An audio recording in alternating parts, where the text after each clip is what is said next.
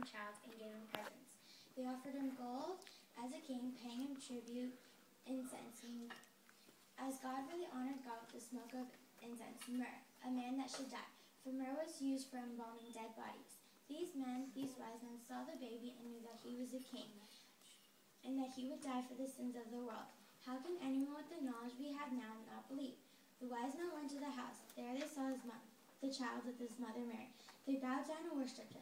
Then they opened their presents and gave him gold, frankincense, and myrrh. Matthew 2:11. Yeah.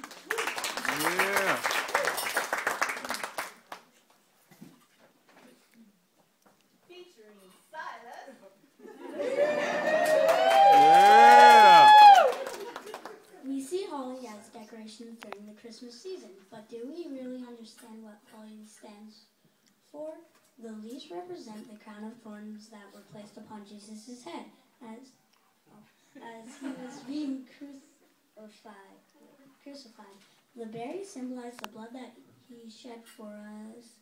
He endured criticism, excruciating pain and embarrassment, all for you and I.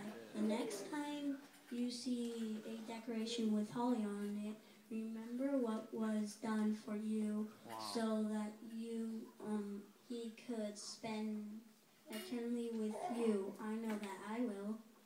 And twisting together a crown of thorns, they put it on his head, and a reed in his right hand. And kneeling before him, they mocked him, saying, "Hail, King of the Jews." Matthew 27:29.